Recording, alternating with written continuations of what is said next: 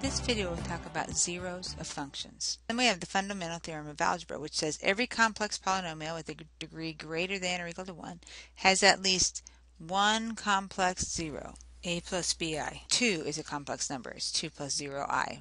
And then we have the Linear Factorization Theorem that says you have this polynomial, degrees n greater than or equal to 1, then it has exactly n linear factors and can be written a times x minus c1 times x minus c2, and so on, as long as a is not equal to 0. And c1, c2, c3, these numbers that are being subtracted from x are not necessarily distinct, but they are complex numbers, or the product of non-zero constant and an exactly n linear factors. That's another way to word that.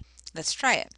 Rewrite the polynomial q of x is equal to x to the fourth plus 21x squared minus 100 as a product of linear factors and find the zeros.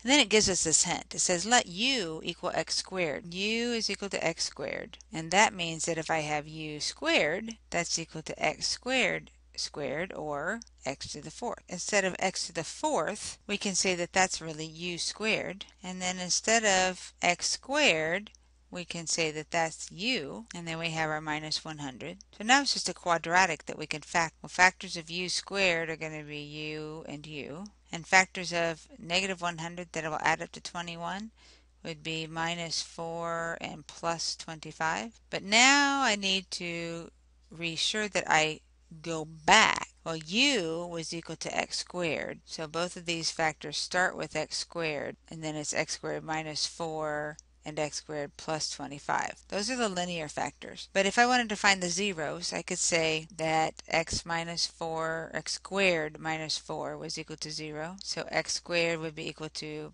positive 4. And take the square root of both sides, x would be equal to plus or minus 4. There's two of my zeros. And then I have x squared plus 25 is equal to 0, and take it to the other side, x squared is equal to negative 25, and if I take the square root of both sides, I find out that x is equal to plus or minus, square root of negative 1 is I, and the square root of 25 is 5. So those are my two factors, and actually these are not linear factors because they've got quadratics in them. So I need to rewrite them as, these are like my c's. Okay, these are like the c's. Remember, it was x minus c was the factors. So I have x minus 4, x plus 4, and then here I have, again, this is c, so x plus 5i and x minus 5i. So if I want it to be linear, I'm going to have the i's in my factorization. Now they want us to write this one as a product of linear factors and find the zeros. We can look and see if we could just factor it just the way it is. We've got 4 terms here, so let's see. If we take a common factor of x squared out, we'll be left with x minus 3. And we take a common factor here out as negative 9, and we'd have x minus 3. So that leaves us with the common factor of x minus 3 and x squared minus 9 as my other factor. And this is linear, but this one is not, so we have to go one step further, and this would be x minus 3 and x plus 3. So we found the linear factors, and now we just have to find the zeros. Well, we have x minus 3. We actually had that more than once, so we just have to, so x would be equal to 3. And then we have the x plus 3, and that will give us x equal negative 3. So we have this zeros of multiplicity. That's basically, if you have a degree of polynomial that's greater than 1, and you've got these linear factors that occur more than once, like in the previous problem. Here we had x minus 3 that happened twice. So that's what we're talking about. Then it says that that 0, which is c, has a multiplicity of m. So again, going back here, we could have written this as x minus 3 quantity squared. So the 0 is 3, and the multiplicity is 2. This exponent right here is going to tell me how many factors of that I actually have. So I only see on a graph 1 point, but I know that there were 2 there because that exponent tells me that. So this says factor completely, name the zeros and their multiplicities. So this would be x and x, and factors of 36 that add up to 12 would be plus 6 and plus 6. And then in here I'm going to have x and x, and factors of negative 24 that add up to 2 would be plus 6 and minus 4. And then I have this x minus 4. So all three of them are completely factored now. And I want to think about this. I have x plus 6, so x is going to be equal to negative 6, and it has a multiplicity of, how many of them do I have? 1, 2, 3. So the multiplicity is equal to 3. Or I could write that as x plus 6 cubed. And then I have this x minus 4, so x would be equal to positive 4, and it has a multiplicity, and that's equal to 2 of them. Or we could simplify this and say x minus 4 quantity squared. So find the zeros of this and then write the function in factored form and assume A. And it says try 1 and negative 1 first. That means synthetic division. That's what they're talking about. So we can find zeros from synthetic division. We learned that. So I'm going to try 1, see if that works. It's on the outside. On the inside we have 4, 8, negative 3, and negative 9. Nothing's missing. If I bring down the 4, and then 4 times 1 would be 4. And remember, if we do that, that means that this one is a 0 because the remainder was 0. And this also means that now I have 4x squared plus 12x plus 9. And we could do a couple of different things with this one. We could just try to factor it like we see it, or we could try synthetic division again, but actually come find out that we have rational zeros. So let's just factor it from this point. It's a quadratic. We could use our calculator quadratic formula if we really wanted to, but this one's not too bad. 2x and 2x. Factors of 9 that add up to, with those 2x's, to 12. Well, that looks like 3 and 3, because then I'd have 6 plus 6. And then that tells me that my 0 is x is equal to negative 3 over 2. So here's one of my zeros, and here's one of my zeros.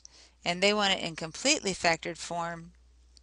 So I would write it as that first 0, x equal 1, would be x minus 1. And the other 0 is 2x plus 3, but we have two factors of those. So there's our completely factored form. The complex zeros, if a polynomial has real coefficients, the complex zeros must occur in conjugate pairs. That's the important part right there. So you'd have a plus bi and a minus bi. So it's asking us here to find the polynomial having real coefficients degree 3. Okay, so that means that all my multiplicities have to add up to my degree of the polynomial. So degree 3 and zeros at negative 5 and negative 3i. This tells us that we're also going to have plus 3i because of this definition here. So writing that x minus c, so it would be x plus 5. And then we have x plus 3i and its conjugate x minus 3i. It says find the polynomial having real coefficients. We don't have a polynomial here. We're just factored. So we have to keep going. And we can say that this is x plus 5. I'm just going to leave that one. And this one is x squared. And then the minus 3i and plus 3i cancel out. And then we have minus 9i squared. Almost there. So x plus 5. And this is x squared plus 9, converting the I squared. So now we can multiply a little easier. So x times x squared is x cubed. X times 9 is plus 9x. 5 times x squared. And then 5 times 9. So if we simplify, the polynomial that we're looking for is x cubed plus 5x squared plus 9x plus 45 if we put it in standard form. And you'll notice that we have a degree of 3, which is exactly what it said that we needed to have. Find the polynomial in factored form and find the rational in complex zeros, so both kinds, assuming the leading coefficient is 1. All right, so here we go. When you look at this and you say, I really don't know how to factor that, there's a couple of things you could do. We could do synthetic division again, and you can always start with 1 and negative 1. Those are always good places to start. Or you could also, and we may do this one both ways, use the calculator. So I'm going to put y equal, and I'm just going to do a standard window because all I really care to see are my intersection points here, or my zeros. So second trace, I could just do the 0, 2, and it asks for left bound, so I need to be down the left hand side of my graph, so that would be on top, above this price center, and then I need to be below that x-intercept, and we find out that x is equal to negative 1. And then I'll write that later. Let's find the other one. Second trace 2 for the 0, and I want to keep going through, be on this side now. And now the left is going to be below the x-axis in this case. Enter, and then keep going and go above it, press enter, and then enter again, and we find that it's 1.5.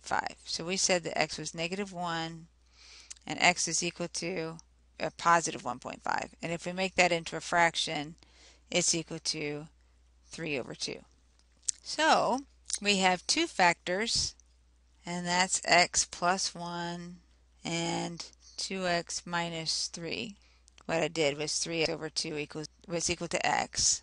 And then I bring the 2 over by multiplying both sides. So 3 is equal to 2x.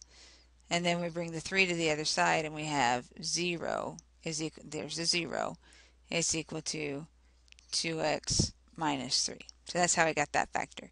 But that's only 2. There might be multiplicities on it. I really don't, but I know for a fact there aren't. So what do we do about this? Well, then we definitely have to do the combination of synthetic division. But this one then tells me that I needed the -1. I might have tried the 1 and been in trouble. So I have the 2 and a -1 and 3 and -3 and -9. I could try to factor my 4 terms, but I also know that I have a 0 at 3/2. So bring down the 2, and if you don't believe me, 3/2 times 2/1 is just going to be 3. And -3 plus 3 is going to be 0. And 0 times anything is 0, so I get to bring down the 6. And then the 3/2 times the 6, well, 2 goes into 6 3 times. So 3 times 3 would be 9, and it's a positive. So there's my remainder. And now I'm ready to say that my other factor is 2x squared plus 6. It's now in factored form.